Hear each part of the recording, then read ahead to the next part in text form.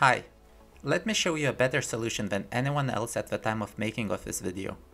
Take a look. My last video required me to use basic masking, but in the beginning I had a problem.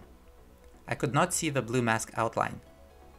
The mask worked, but the outline was not visible. I googled around and I found at least 3 solutions, but they all worked only by coincidence. If you want to skip ahead to my solution, skip to 1 minute and 24. Otherwise, let me show you the other pseudo solutions first. The most common is to click on Stacked Panel Group. And it works, this time. But also it messes up with my window layout, which is far from ideal. Let me go back. The second thing is to disable transport controls. But that removes the buttons, and I like my buttons. The third solution, which I'm not gonna show, is to change the screen resolution in Windows display settings. As I said, all of these only work by accident, and I say this because they all have one thing in common.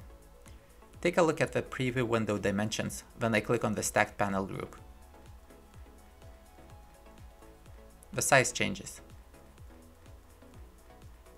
The same thing happens with other things I talked about. So my solution is simply to change the size of the preview window.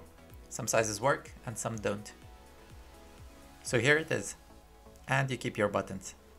My guess is that there is a bug in the program which considers the dimensions of the window when deciding whether the outline should be visible or not.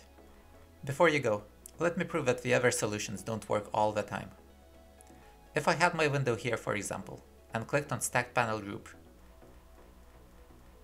nothing happens, because the new size is still buggy. The same can be shown with toggling transport controls in some cases. But you get the idea. Simple resizing should work. So this is all that I wanted to share. Leave a like so the solution reaches more people, and I hope it was helpful. Bye for now.